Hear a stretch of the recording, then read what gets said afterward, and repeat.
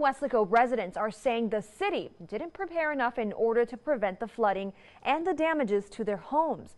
CBS 4's Santiago Caicedo spoke with one Weslaco man who has gathered fellow residents and is now asking for the resignation of a city leader.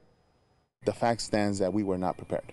Israel Coronado of Weslaco went before city leaders last week asking why the city didn't do enough to prevent the amount of flooding seen in June. And as you look at the responsibility where the buck stops, it stops with the city manager, who is a hired employee to do a job, and his performance was less than poor. Coronado started a Facebook group called Make Weslaco Drain Again, and he, along with hundreds of Weslaco residents, signed a petition to ask for the resignation of Weslaco City Manager Mike Perez. I saw the petition because I was upset.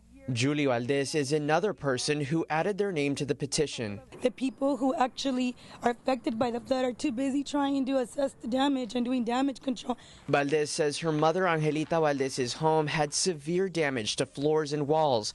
As of today, debris and what used to be flooring pile up at the curb and in the yard.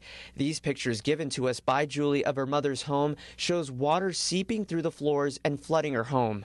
Basically, she was trapped in her home. And she had to go. She didn't have any food or anything because they hadn't prepared for this flood. CBS 4 reached out to the city manager, Mike Lopez. He declined to comment on the petition asking for his resignation. Right here, there's a drainage ditch back here.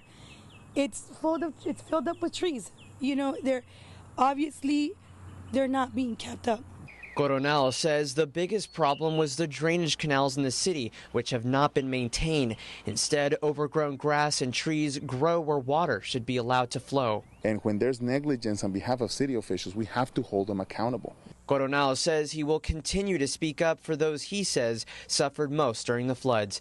In Weslaco with complete Valley coverage, Santiago Caicedo, CBS 4 Valley Tonight.